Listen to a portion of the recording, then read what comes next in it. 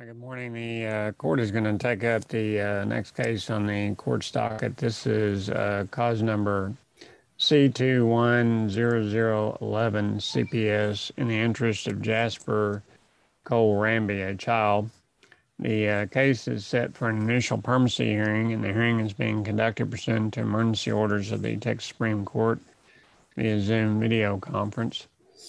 Participating in the hearing today on behalf of the department is caseworker Brendan Ziders, Supervisor Isabella Reyes, and Regional Attorney Deborah Keenum. The mother of the child is Rebecca Ramby, and I'll verify in a moment whether Ms. Ramby is participating in the hearing.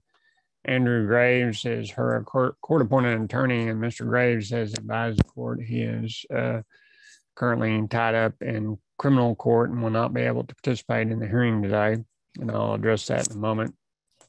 The father of the child is Jeff Nanny, and he is participating in the hearing today pro se. The attorney and guardian ad litem for the child is Madeline Smith, and Ms. Smith is participating in the hearing today. I also show on my screen Sky Braden, who I believe is a foster parent caregiver for the child. I also show Christy Callahan. Ms. Callahan, could you advise the court your connection with the case, please? I'm the agency case manager for the home and for Jasper. Okay, thank you. All right, and then I show on my screen by phone area code 210, last four digits 415. If you're on that phone, could you identify yourself for the court, please? Yes, this is Lisa J. Lopez. I'm the assigned LPS worker in San Antonio for Jasper. Okay, and I'm sorry, what was your last name, ma'am? Yes, sir. It's Lopez, L-O-P-E-Z. Okay, thank you. All right, the court will note for the record it is not impaired that Ms. Ramby is participating in the hearing today. Mr. Graves has indicated no objection to the court proceeding with the hearing in his absence if she was not present, just to update the court on the status of the case. So I'm going to go ahead and proceed with the hearing today.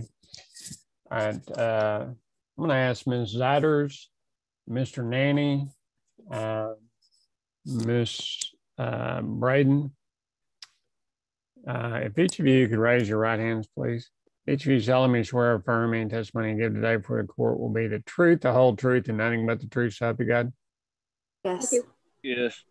All right, thank you. All right, Ms. Keenum, if you're ready. Ms. Ziders, would you please state your name for the record? Brenda Ziders. Let's begin, first of all, with the last time we were in court, we talked about looking at family for Mr. Nanny, and specifically his mother, paternal grandmother, and why she was excluded. Can you first tell the court why she was not looked at for placement at the time of removal? Yes, I did go back and look at the investigation report, and Miss Brewer was excluded from placement at that time due to the condition of her home, it being unsanitary, lots of pets in the home. I have since spoke with Miss Brewer and also visited the home as well. She has made some improvements and changes to the home. She is still in the process of doing so.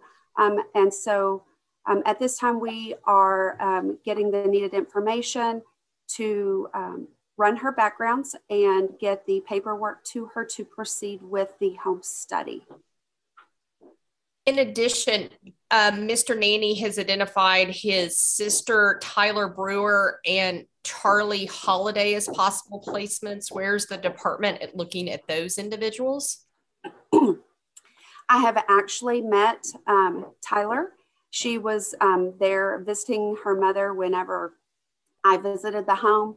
And so I have scheduled to meet and visit with her, have a phone visit with her. I've yet to be able to reach his other sister, Charlie. And normally the process is we look at we do one home study at a time, or at least one per side. So is the goal at this time to proceed with the paternal grandmother, Miss Brewer? Yes. And then continue working on getting information from Miss Tyler Brewer? Yes. And then continue looking at locating Charlie Holiday and getting backup information.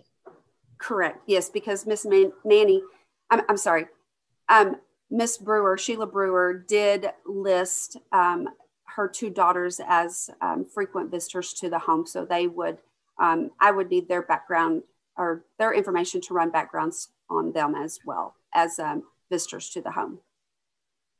And since our last hearing, has Miss Ramby provided names of any additional individuals on her side of the family to look into? She has not provided any additional information. I have not had any contact with Miss Ramby. I have attempted to call, text, email, and I have not gotten any response. So I am unsure if Miss Ramby actually has any working communication, cell phone, email at this time. We'll talk a little bit more about that in a little bit. Let's talk about Jasper right now. He's currently placed in the San Antonio area. Is that correct? Yes. And he is able to participate, even for his young age, he's able to participate in outside activities. Is that correct? Yes. And what are those outside activities and family style activities he's able to participate in? The family does outings. The foster family does outings weekly. They try to do something during the week, go to the park. They have access to obviously community parks, but they also do some amusement parks there's one particular that is geared towards children with special needs there in the San Antonio area that they visit due to some of the things for the older sibling of Jasper that he's in the home with, Anna. And so they go to the library, they attend church. So there's lots of activities that the family engages in. They try to do one outing during the week and then one outing on the weekend, weather permitting and those sorts of things. And Jasper does have medical conditions and does have special needs. Is that correct? He is not necessarily given the diagnosis of special needs or primary medical needs. He has been released from the cardiologist most recently. There was some concerns with that. He did have an appointment and was released. So he does not have any pending heart condition or issues that the doctors are concerned about at this time. Well, let's go back. He was born congenital syphilis. Is that correct? Yes, and he is still being followed for that. Okay. And he does actually still have a heart murmur, is my understanding, but he's been released just to be monitored for his age. Is that correct? Correct. They do feel like that it will, the hole, there's a small hole, and they do feel like that it will, will, I guess, close in time due to him being, an infant. That's not abnormal. He did fail a hearing test in one of his ears, and he was supposed to have an auditory brainstem response testing, and that was on July the 26th. Do you know whether or not they were able to complete that on that date? Yes, they were. And what are the results? I would have to look. I do not know if the results have been given yet. Okay. So the test was performed, but we don't know if it's been analyzed and we've received the results back to know what the next steps are. Correct. And then finally, he does have his next pediatrician appointment on August the 5th. Yes, he has a 6-month checkup. As far as Miss Ramby, you've been provided, previously been provided a cell phone number for her and a email address for her. Is that correct? Correct. And you testified earlier that you haven't talked to her or had any contact in her for a while. Do you know how long it's been since you've had contact with her? I did not get a chance to look back at my emails or text messages, but it has been since we had the last court hearing. So at the least, it's been about 3 weeks. And you have been following up, attempting to contact her through her cell phone. Yes. And you have attempted or sent messages through her, the email address she provided, and you've copied that to her attorney and myself, letting her know these are the things I need you to do and reach out to me. Yes, yes. And attempting to send her to drug test, see if there's any other updates on any other services as well. And I have not, she did not complete the drug screen in July, nor have I had any follow-up information on any additional services that she has completed. When we had our hearing on whether or not we would have aggravated circumstances, she was living in a home on Waco Street. You were updated. She's no longer living at Waco Street. Correct. She did let me know that she and her friend had a falling out and she was no longer staying there. But she's never provided you with a new address of where she's living. Correct. And she's not provided you with any evidence of any other services that she's completed since we've had that aggravated services hearing. Correct. Now, you did note in your report that the mom had been having visits. Is she having visits or is she not? I was confused. She did have several initial visits, but I have not been able to have any contact with her in order to get anything scheduled. We had spoke about doing one virtual visit, FaceTime perhaps, something like that, a video conference once a month, and then once a month in person. But we have not been able to get a hold of Ms. Ramby in order to get anything scheduled. And historically, when she was staying in touch, she would request pictures of Jasper and things like that. And she hasn't done that, at least in the last 3 weeks. Correct. Let's talk about Mr. Nanny and his progress. Do you know where he's currently living? Yes, I do know where he is currently living. You've not been able to see the home at this time, and why is that? Excuse me. When I had attempted to schedule a visit with Mr. Nanny, he reported that he was ill and did not want to have, obviously, visitors in the home so that he would not be contagious or that I would get anything from him. And then the second time that I attempted to see him at home, he was at work. He did provide me with the address to his job site location. And I did attempt to see him there at the job site location. And when I went there, he was not there either. So I guess we missed each other in passing. And at that point, Mr. Nanny told me today, I spoke to him this morning, and he told me that his phone was out of service for several days. And so he was not responding to emails and or text messages or taking calls at that time either. And that was last week. And you actually have an appointment with Mr. Nanny to meet with him in person coming up. I do. Mr. Nanny is going to come to the office and meet with me later this week. He would like to complete the indigency form to request a court-appointed attorney. And so we will do that in the office, and I'll help Mr. Nanny with that. And then also get Mr. Nanny to sign his family plan of service. He has verbally agreed to, and so that we can get that filed as well and see where he is on completing some additional services and get him the rest of the information that he may need in order to proceed with ADAC assessment, parenting, and things of that nature. At this time, has he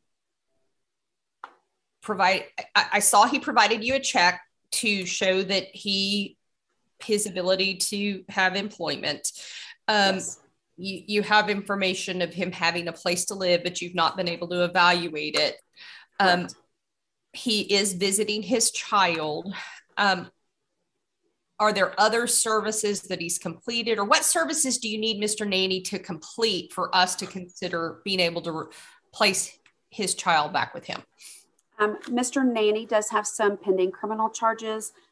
He has reported that he does have an upcoming court hearing on those. Some of those things keep getting reset.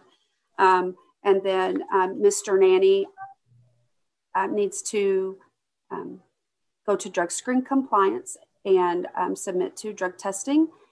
He reports that he did not receive my message in July due to his phone being turned off. And so he has agreed to go to drug screen compliance today to complete a drug screen.